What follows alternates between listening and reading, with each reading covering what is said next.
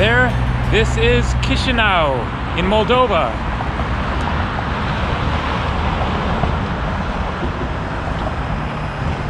This is the Kuflay Monastery. I'm sure that I'm saying that one wrong, but it is a Moldovan Orthodox monastery built in 1858. And so I am not entirely sure if the country is pronounced Moldova or Moldova. I've heard it pronounced both ways. On the Wikipedia page, then the little like audio thing pronounces it Moldova. And when I was on the plane flying here yesterday, just arrived yesterday afternoon, my first full day here, second day, first full day here in Moldova.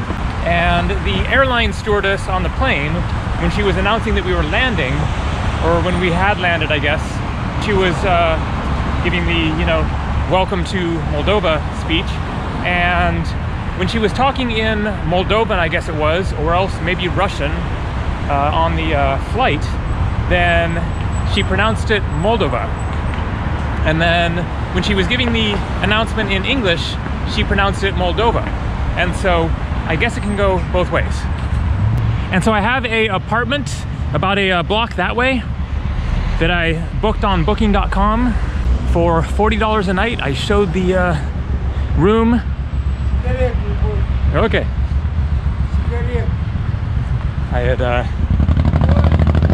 seen that guy earlier. I came up this, I came through this underpass right here before, and it is really kind of freaky. I showed it in the video from yesterday when I arrived, and there's all kinds of graffiti and it's all kind of broken up, the stone and everything. But the freaky part is that it gets so dark in there you can't see. There aren't lights in a lot of the underpasses. There were last night. I was walking around here and there was a light on in the underpass up ahead, which I'm going to go through. I'm just going to walk around. You can see it's evening. Maybe 7:30 or so. I ate at that restaurant over there. 24 Cafe. Really good food, great prices. There was dancing and music going on. All right, I'm kind of getting a little lost with all the different things I'm trying to explain all at once here. So what was I saying before? Now I forget, but so I'm going to walk this way. I got dropped off by the minivan that I caught from the airport into the city here yesterday afternoon. And so let's see, should we stay on this side or get on the other side? I guess I'll go for the other side of the street there. And so the other underpass, it is so long and no lighting, and this one's fine. Also, they're newly painting it. But the other one is so long, it gets fully dark in there, and you're like scooching along like this, like not sure if there might be a hole in the brick or whatever, and you cannot see your feet, the ground at all. You can barely even see light at the end of the tunnel. And so Moldova here is in a pretty rough state economically and as far as the infrastructure, but it is also a very unique place and a different sort of country to experience. Air Moldova, that is how I flew here yesterday from Nice, France for $230. It was a great flight. There was a sandwich for lunch included. They didn't charge for luggage. Glass of wine, no charge for that. And so if you saw my video from yesterday, you will recognize I walked along here. And so I thought that I would just share a few of the random things that I've learned about Moldova so far, and also the process of getting here, which was incredibly easy. As an American citizen, then I didn't need a visa. You can just arrive at the airport, and there was no form to fill out. You just show them your passport, no questions. They just let me in. I'm not sure how long you can stay actually, but I'm only here for 5 days because I am flying somewhere else. Another trip that I had already planned that I had to work around, and so I just kind of squeezed in this Moldova trip while I had the chance, because I've wanted to come here, especially since seeing Bald and Bankrupt's videos. I'd actually wanted to go even before that, because I've been to many countries in Eastern Europe: Bulgaria, Romania, Slovakia, all 3 of the Baltic countries, Kiev, Ukraine, Minsk, Belarus, and I hadn't been to Moldova yet, and so I had wanted to come, and then I saw Bald and Bankrupt's videos and was like, yeah, that looks cool. And I was also just ready to get out of the tourist zone. I've been traveling for about 6 weeks now on this trip.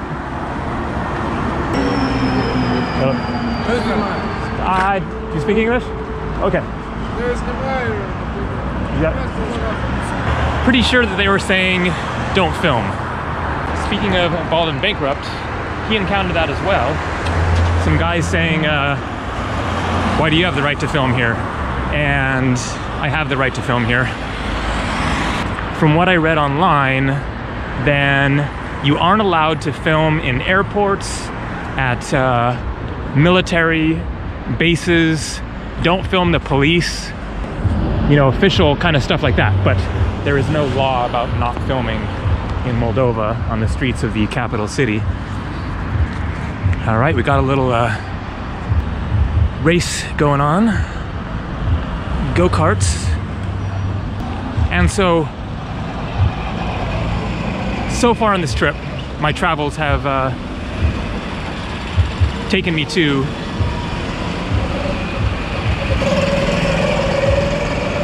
Mallorca, Spain, island in the Mediterranean Sea that is part of Spain, Menorca, another island right next to Mallorca, and then Barcelona in Spain, of course, just for a couple of days,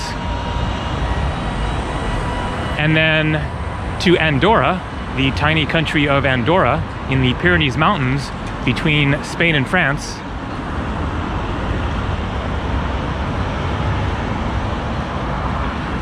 And then to Toulouse, France, and then caught a flight from there. So this is like the minivan that I took from the airport. All right, let's try to get across the street in Chisinau, also called Kishinev, the Russian name for it. Not too bad. He's actually stopping, so thank you.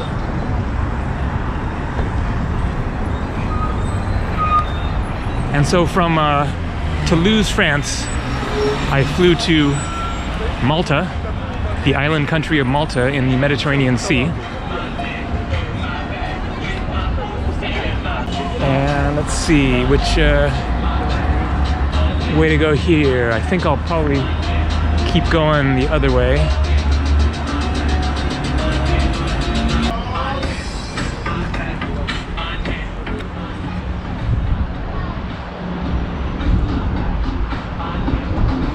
And from Malta, after 8 days in Malta, I flew to Perugia, Italy. Found a super cheap flight on Ryanair for $60, including luggage and everything, to Perugia, Italy. And then traveled up through Italy to Florence, Pisa, and the Leaning Tower of Pisa.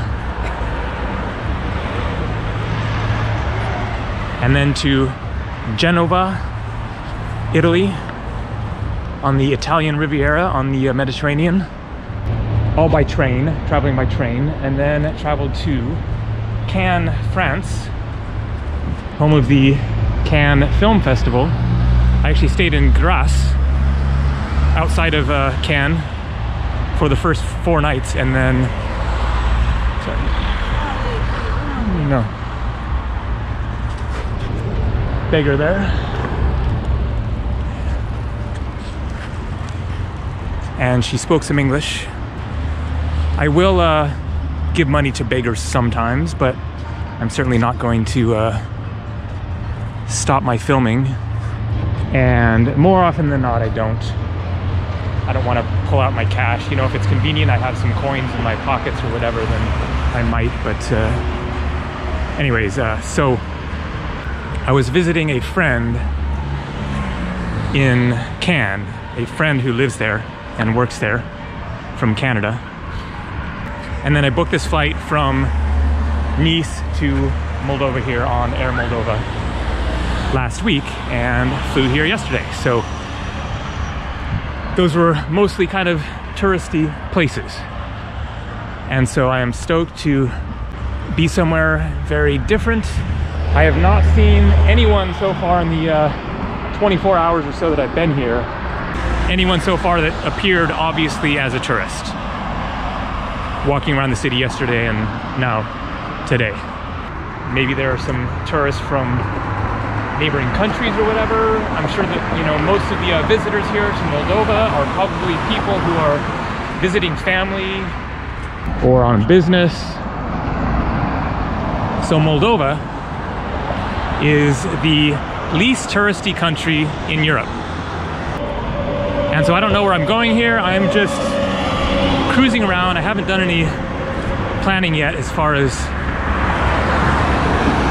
what sights to see in the city and outside of Chisinau.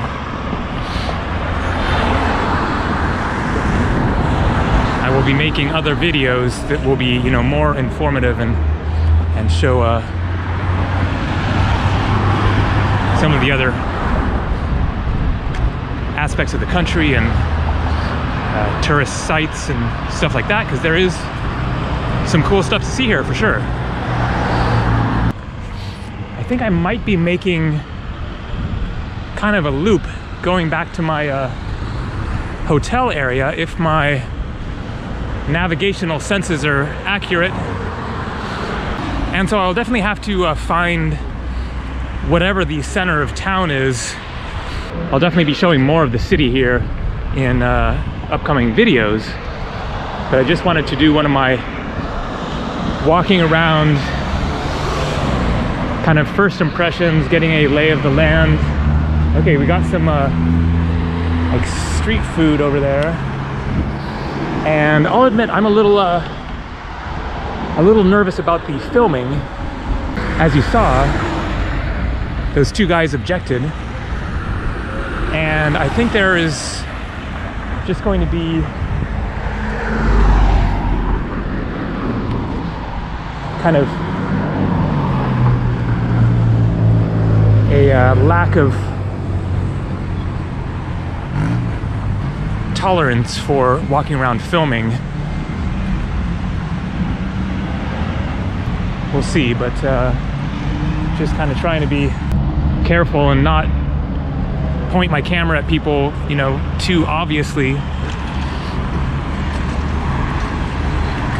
because this is not Amsterdam or Paris or London or Rome. This country is really kind of a forgotten corner of Europe. I wonder what the deal is here, if this is a no, I don't think it's like a shanty, like encampment. I think it's just little shops, tent shops, I guess, that are closed right now.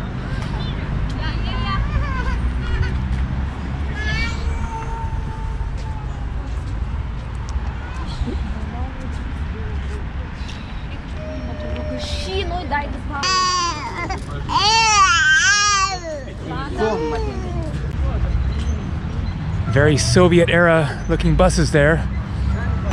All right, I'm curious to see if I get to this street corner up ahead and recognize where I am.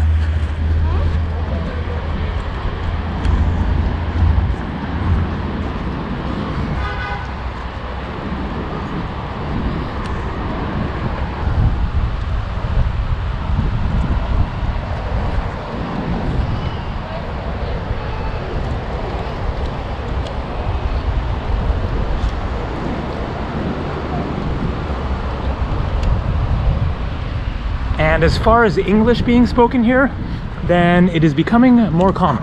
Apparently it is taught in the schools now, and so the younger people will likely speak English. I had a little bit of a issue yesterday when I arrived at my apartment. The address that they had given me in the email on booking.com, and there was no office, there was nobody there that could check me in. I guess they just assumed that you were going to call the number in that email, but my phone wasn't working. Now it is working, but for some reason it wasn't working when I first arrived. And so I do have a reception here with my T-Mobile plan. So I get to the apartment and I have no way to contact the people. I can't send an email or call them or anything. And so I asked a random guy standing around there if he spoke English, and he spoke great English, and his phone was actually out of minutes, and so he couldn't call for me, but he went and found another guy. Meat House. So some prices. I'm getting so distracted with different things going on here. So the currency here is the Moldovan lei, and there are 19 lei and $1 US, so just call it 20. $1 for a hot dog. $1 for like a steak, I guess? 100 grams, like a little steak, I guess? Sausages, $1. I'm not sure if they're cooking them up for you or if you're just buying... Ah, okay, it's just buying the meat. And so I asked that guy if he could call the people that manage the property, and he went and found somebody else that had a working cell phone, and they called for me and talked to the person, and then they came over, and it was another younger guy who also spoke good English. So very likely the older people won't speak English. However, at the restaurant that I went to last night, 24 Cafe, or Cafe 24, then the owner there spoke English. So it is fairly commonly spoken. All right, yes, I am full circle. I showed this place in my video last night, and so I am almost back to the area of my apartment.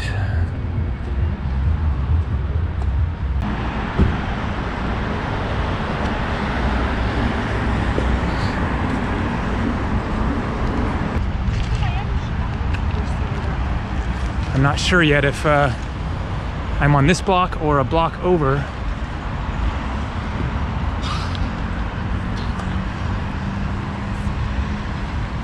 See, there's lights on down there. There's also little shops. Yes, I think this is my apartment. Is other side of that big building there. Yandex Taxi, that is the taxi to use. You can get an app, and then it's kind of like, not like Uber, it's still taxis, but you can call the taxi that way.